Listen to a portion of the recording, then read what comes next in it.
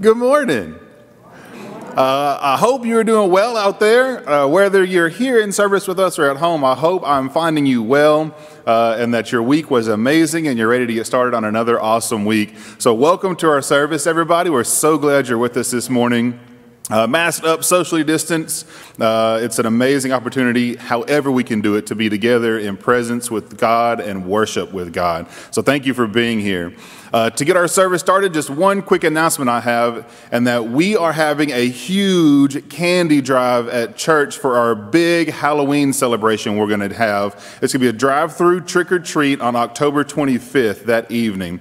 So please, please, please, if you can, bring some candy up to the church. You can drop it off in the church office, or if you're coming to service, you can drop it back off in the narthex. But all that candy is going to be in here. We're going to get it like individually sealed up so it's safe, and then we're going to hand that out on the 25th. So if you can please bring some candy, we would love that. Or if you'd like to help hand out candy, so you can dress up in your costume, you can show up and we'll get you situated where you can hand out candy to some of the cars that will be driving through. Both help is needing. Miss Rachel has her hand raised.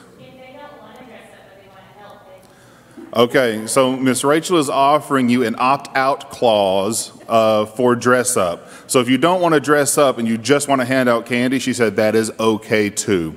So if you want to show up in just your street clothes to hang out and hand out candy and see all the kiddos and all the families that drive through, you're welcome to do that. But we need candy and we need helpers to pass out the candy. So if you can do either one of those, please do. Contact Rachel if you want to help pass out candy. If you want to donate candy, just bring it up to service or bring it up to the church office. Either one is super helpful. And you'll notice a couple of new decorations around the stage this morning. One is right here by me. And there are some others you'll see as the camera moves back and forth. If you're here, you've already seen them because they're nice and bright. But it is Pastor Appreciation. And so we are very, very thankful for Brother Justin and all the work and energy and effort and prayers and time that he puts in to pastor his flock, us, as the best way he can. And so we're very, very thankful for him for doing that. So you'll see those decorations out, and then that's why they're here. So I encourage you to bombard him with text messages, phone calls, and cards to say thank you to Brother Justin. But without anything else going on, let's go to the Lord in prayer and start this service off. Most gracious Heavenly Father, we come before you this morning just so full of joy and thanksgiving for the many blessings that you pour out on us each and every week we're here on your planet, Lord. I just pray that as we continue on our journey with you, that you bless us and bless everyone, Lord. Hear our prayers, hear our praise this morning. Let it be pleasing to you, and just send your Spirit to fill us up from top to bottom so we overflow with your love. We ask all this in Jesus' name. Amen.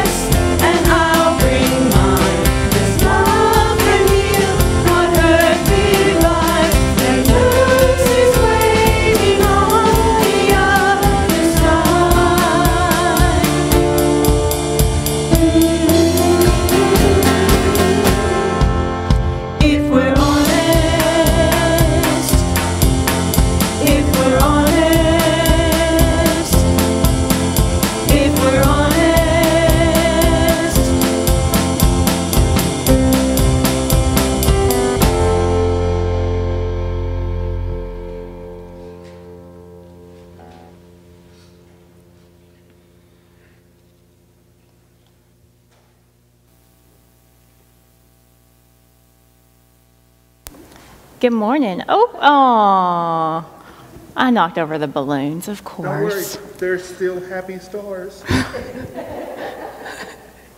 Okay. Right? Oh my goodness. All right, Mr. Russell, will you bring up my my bucket and welcome mat so we can get ready for children's time? So we've been talking about, it's October, which is Halloween month, and when you get to go trick-or-treating, you always have certain things that you know you can get in the door, like we knock on the door. The light's on and the welcome mat's out. But October is not just Halloween, whenever you get to go trick-or-treating. And I'm taking a break from children's time today, and I need Aaron and Lori and Miss Becky to come up here for a few minutes, please.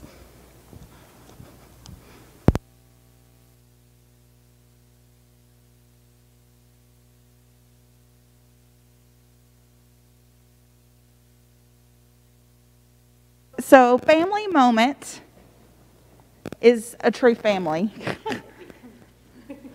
Can you do it yours? So today, yes, we have clergy appreciation. And today we want to take a moment to recognize the ones that hold our hands and guide us in times of happiness and in grief. These guys have chosen to lead us, uplift us, pray for us, and with us, and love us as God loves them. Justin, wherever he's at. Come on up, Justin, come here. And there's a delay. So Justin, start making your way. You have been with us a short 2 years, but in that time, you've dedicated your time and energy to walk with us, to cry with us, and to pray with us. He's coming. I see him. Finding the love of his life in seminary, as we know as Susan, he and Susan have been in ministry together since 2001. Justin leads with honesty and passion.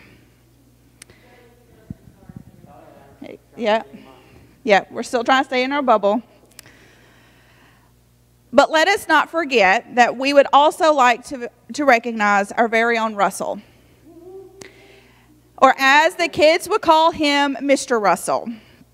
Even though he has officially stepped behind the pulpit in the past 2 years, he has been ministering to our kids and our youth for about 10. Russell's cool, calm, and collected guidance is always fun and engaging. Both of you lead us and our families with passion and love. You lead by example, even though the times have been tough and 2020 has been down outright hard. The two of you have both shared a passion for Christ with those around you, regardless of the circumstances. We've collected some cards and some pictures and words of encouragement that we will share with you. Sorry, I'm trying not to cry. That the congregation has had, along with gift cards to use on yourselves. We understand that y'all constantly give to others, so now we are giving to you. As you both always say, just keep it simple, love God, and love people. And let everybody say, as Justin says, amen, amen, and amen. We love you.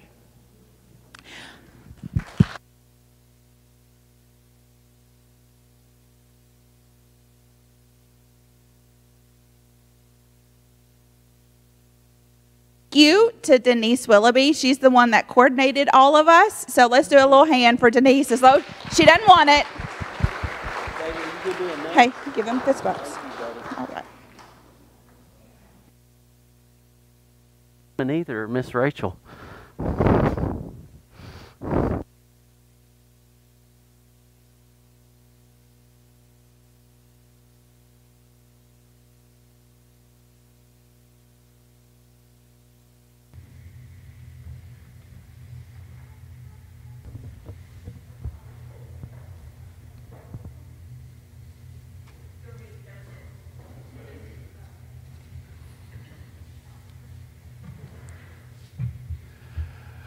Well, good morning.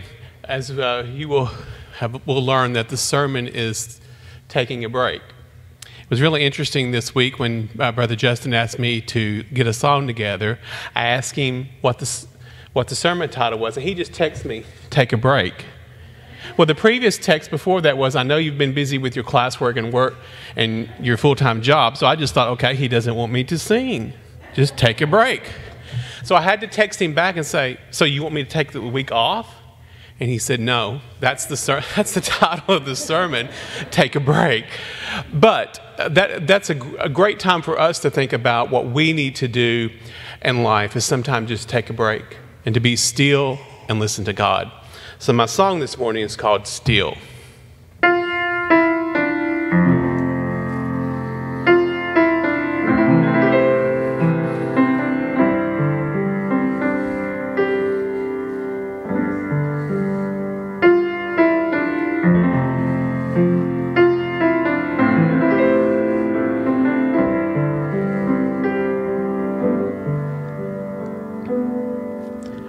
Hide me now under your wings. Cover me within your mighty hands. And when the ocean rises and thunder roars, I will soar with you above the storm. Father, you are king over the flood. I will be still, know you are God. Find rest, my soul, and Christ alone, and know his power and quietness and rest. And when the ocean rises and thunder roars, I will soar with you above the storms. Father, you are king over the flood. I will be still, know you are God.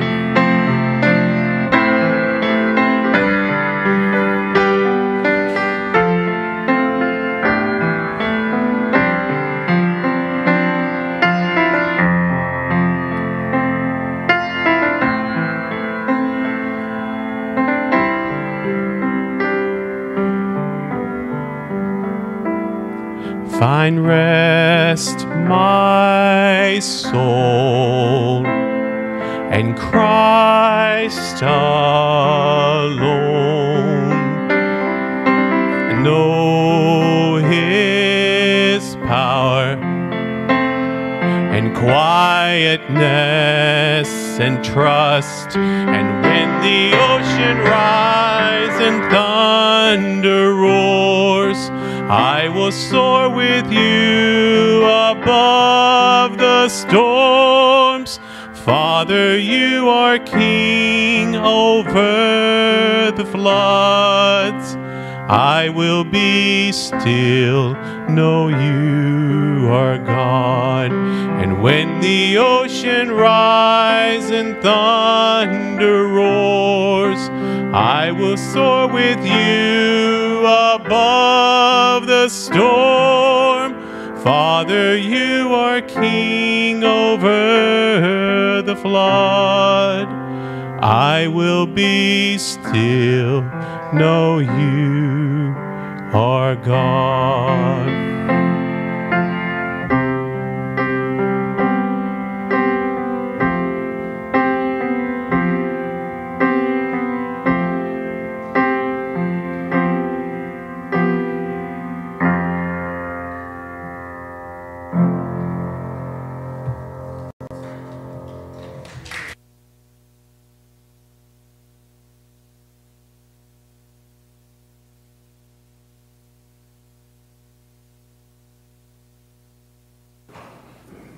Amen. Thank you, Brother Doug. That was beautiful.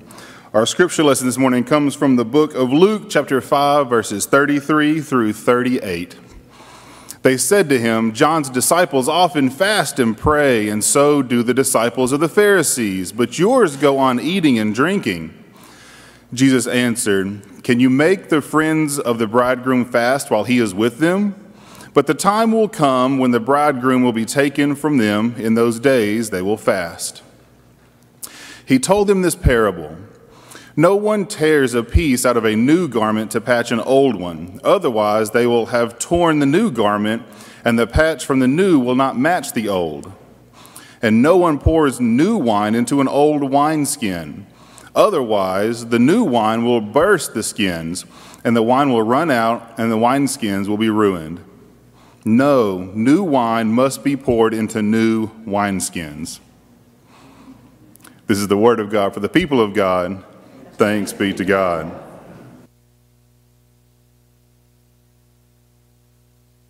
Not for me. Thank you.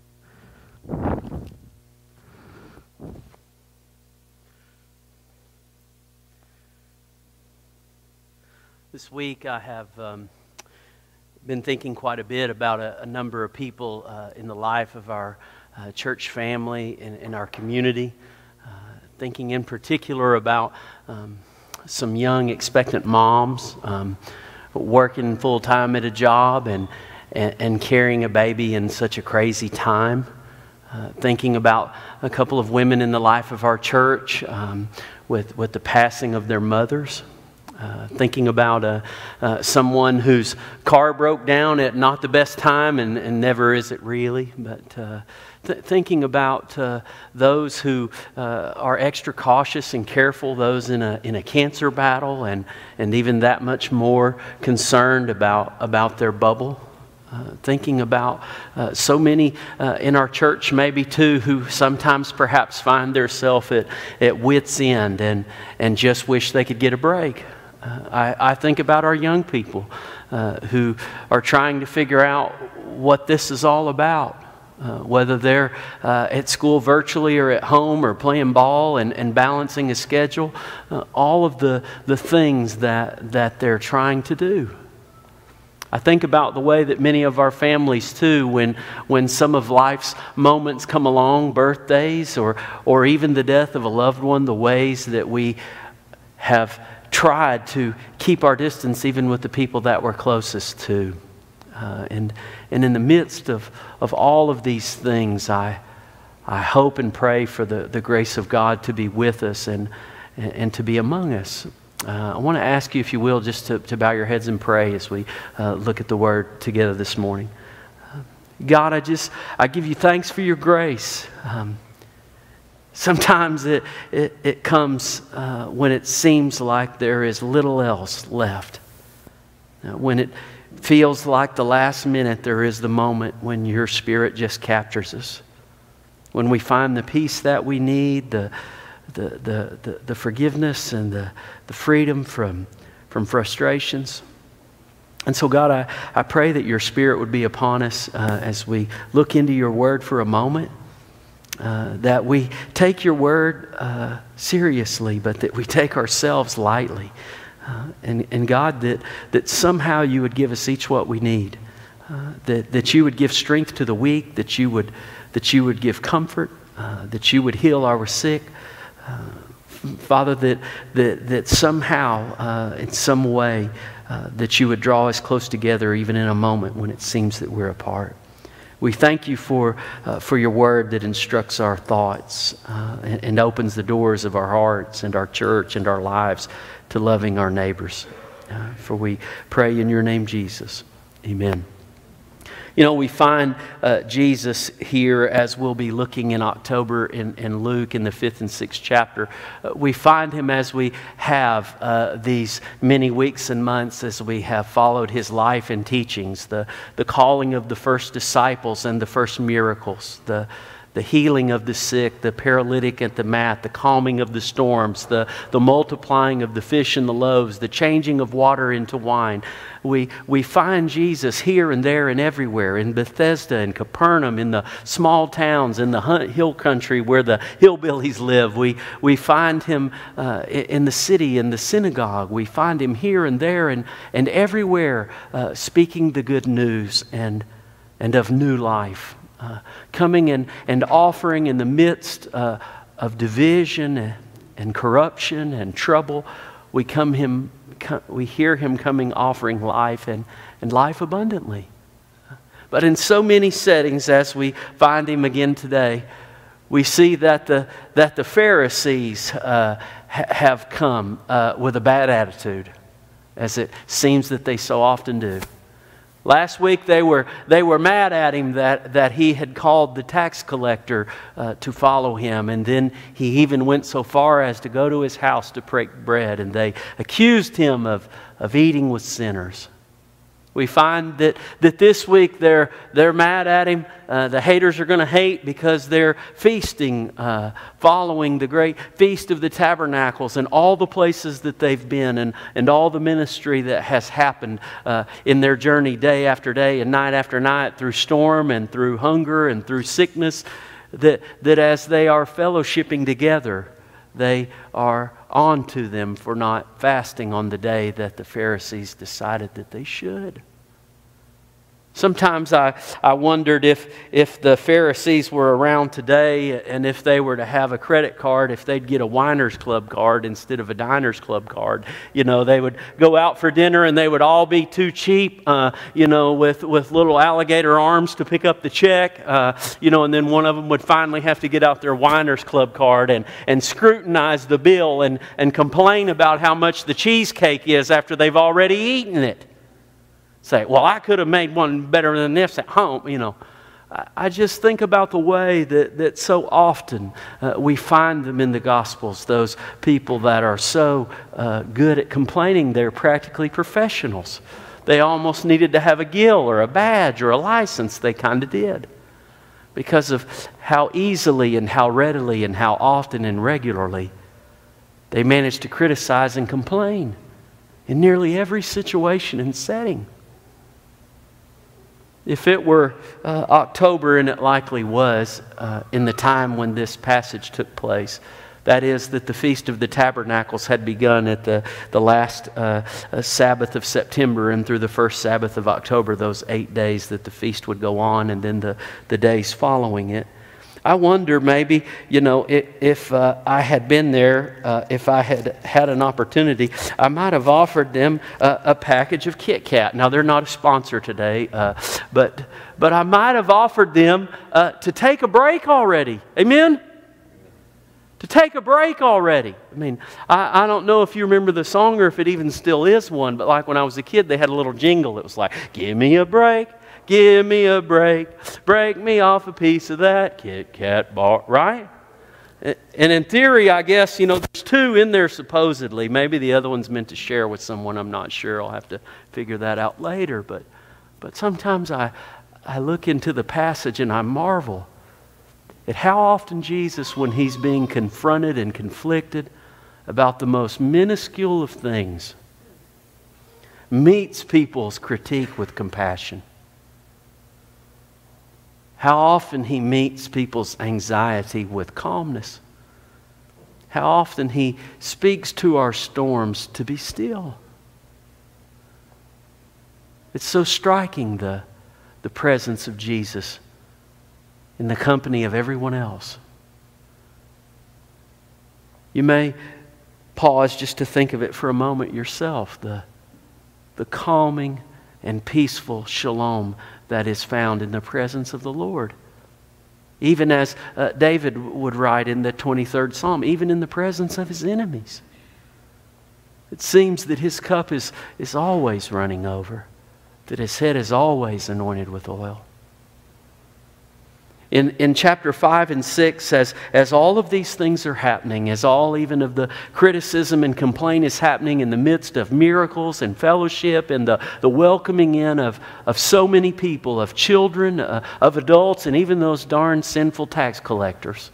God bless you all that paid some taxes this week. That was not the point of the sermon, but God bless. I'm trying to remember. I think Brother Dennis told me he went to pay some taxes this week, and somebody else did too. So God bless you with that. Give to Caesar what is Caesar's.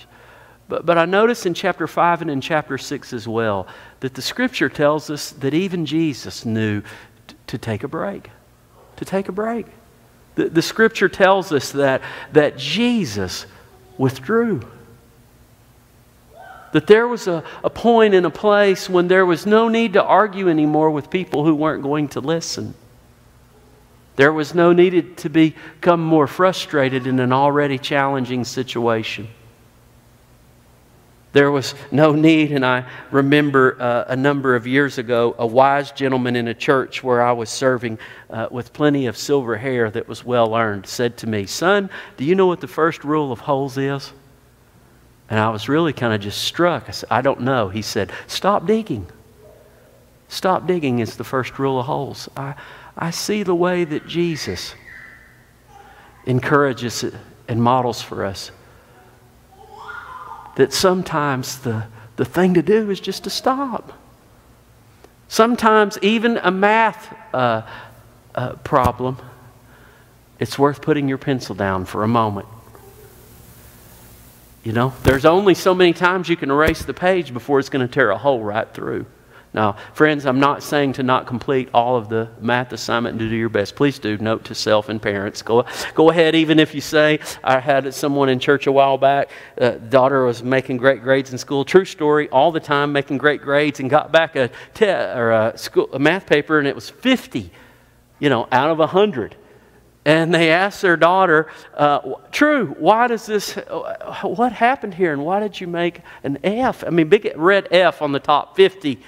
And they looked and they were looking over the paper and going right down top to bottom. Every single problem on there was perfect. All of them were perfect. Looking over where she was figuring on the sides, all the answers were perfect. And then turned the page over on the back and they were all blank. And she had asked her daughter, "How come you didn't do the other side?" And she said, "I was just too tired."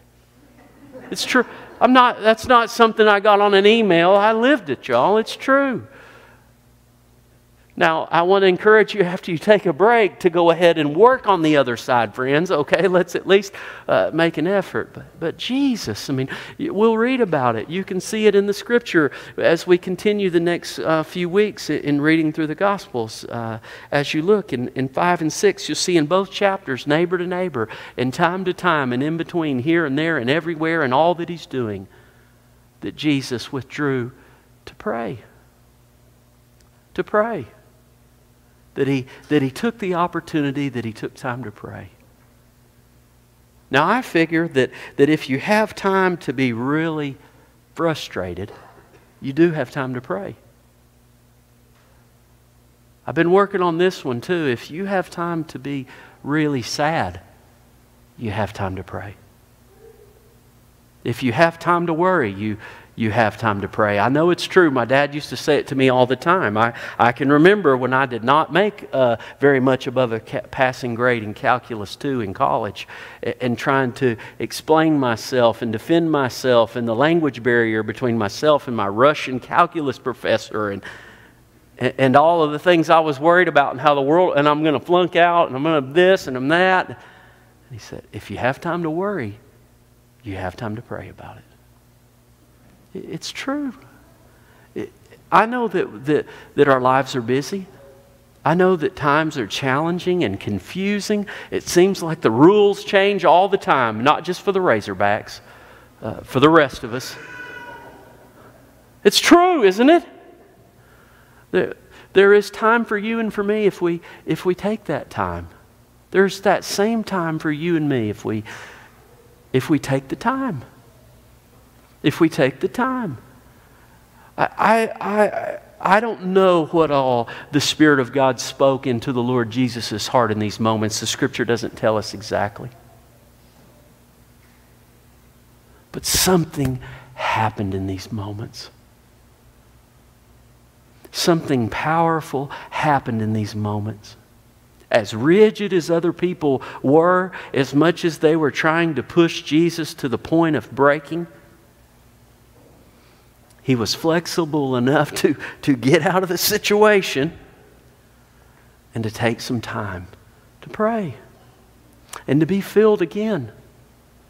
I imagine that there were moments when Jesus' heart was empty. I know that the Scripture tells me about the way that he wept for Jerusalem, the way that he wept for Lazarus, about the way that he looked over the city, the Bible says, as a mother chick does her brood, and that he had concern for them all.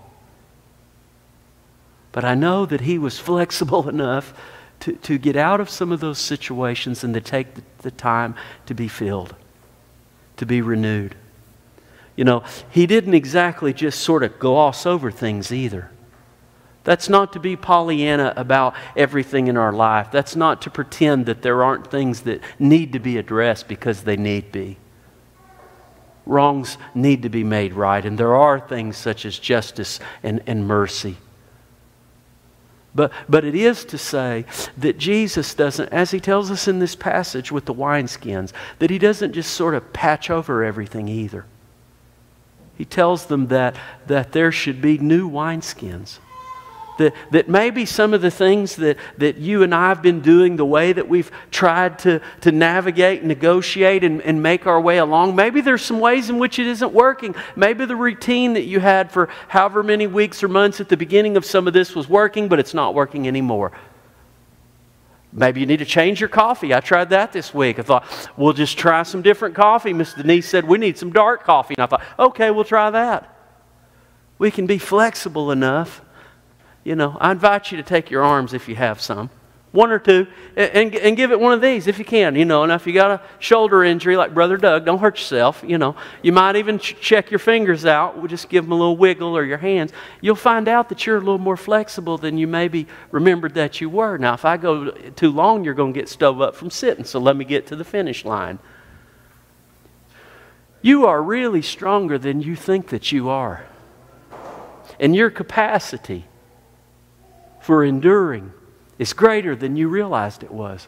Some of us who didn't live through the Great Depression or World War II have really had our capacity stretched pretty far, like those plastic sacks that they give you at the dollar store. You know, there's a limit on how many cans you can get in there before the bottom breaks out. I promise you. Trust me on this. There's a limit on how many of those need to go in a plastic bag. You really don't want to put 2 gallons of milk in one. I learned a long time ago, sacking groceries at heart, there's a limit. You got to double those wineskins sometimes. The Lord Jesus is not interested in just patching over some of your problems. Some of your old hurts or habits or hang-ups aren't worth hanging on to anymore. In fact, the Scripture tells us in 2 Corinthians 5 and 7 that you and I, that anyone in Christ is a new creation. Amen? And so, whatever it is that you're facing, it may be physical, as many of us have health concerns and challenges. And it may be financial, that the bills aren't going down, although your pay may be, or your hours may be, or your customers may be. But in all that you and I are facing, I simply want to invite you to consider that even Jesus took some time. That even Jesus took some time to give himself some slack. It's a lot easier to untie a boat when there's slack than when there isn't. Or even a bulldozer. I learned that not too long ago with Mr. Joel. You know, you got to have some slack to undo the chain of a bulldozer once it's been wrenched down with a turnbuckle. Isn't that right? You got to have some slack. I want to invite you, whatever it is that has happened, that you've said or done, or others have too, that today's a day to hit a reset button. It's a new day is Sunday. The end of a weekend and the beginning of another, and you know, who knows what we're going to face. Tomorrow's a Monday. I don't want to discourage you too much, but tomorrow's going to be Monday, unfortunately. But you got this. That's right. No! Is that Brody said that. That's right. But you got this. In your time when you fold your hands at the table or before you click out the light at the end of a day, in your time and in God's time, find that you were called, that you were equipped, that you were empowered, that you are smart enough and brave enough and strong enough to endure. That you're flexible enough, even in some sticky situations, to get through. And there might even be enough grace poured into your wineskin that you have some to offer to someone else too. So God bless you this day and this week, in the things that you do and in the company that you keep. Remember that the candy theme for this week is give yourself a break, y'all. Give yourself a break. We're going to get through this. We're going to figure this out in God's time and with God's help. Amen, amen, and amen. I want to pause now just to pray, and especially to pray for someone out there this day who might simply need the Lord. So may we pray? God, I just give thanks for your word and for your grace that we find in there so often. You tell us, Lord Jesus, that the thief comes to lie, to kill, and to destroy, but that you have come that we would have life and have it abundantly. And so, Lord, I pray for someone today who may be at their wits' end, that whatever it is, they could throw up their hands and just say it's not working. Whether trying to fix something or someone or even themselves. I pray for that person today, Lord, who keeps getting unsolicited advice that feels a lot more like criticism. And maybe they too, Lord, feel like quitting. I pray for someone, Lord, who this day feels you knocking at the door of their heart. And I pray, Lord, that they would open and that you might go in. That they might simply confess and say, Lord, I'm a sinner. Have mercy on me. Come into my life. Be the Lord and Savior of me. I pray, Lord, for your church as we go about being your witnesses in the world this week. Lord, that maybe there's a place where we can either break the bread or simply to break the moment of struggle by offering someone your grace. Bless us, Lord, that we can be a blessing today and this week in all that we do. For we pray in your name and in the power of your Holy Spirit, Jesus. Amen.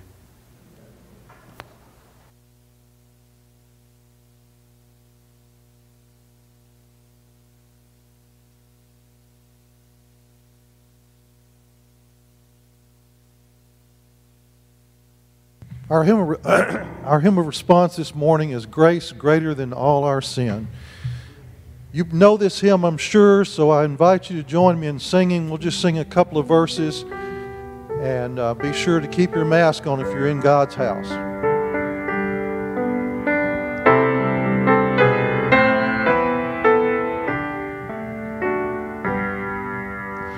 Marvelous grace of our loving Lord, grace that exceeds our guilt and our sin, yonder on Calvary's mount outpoured, there where the blood of the Lamb was spilt.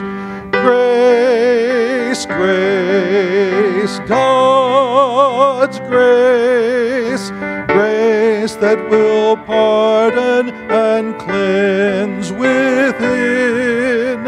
Grace, grace, God's grace, grace that is greater than all our sin. Sin and despair like the sea waves cold threaten the soul with infinite loss. grace that is greater, yes, grace untold, points to the refuge, the mighty cross. Grace, grace, God's grace, grace that will pardon and cleanse within. Grace, grace, God's grace, grace that is greater than all our sin.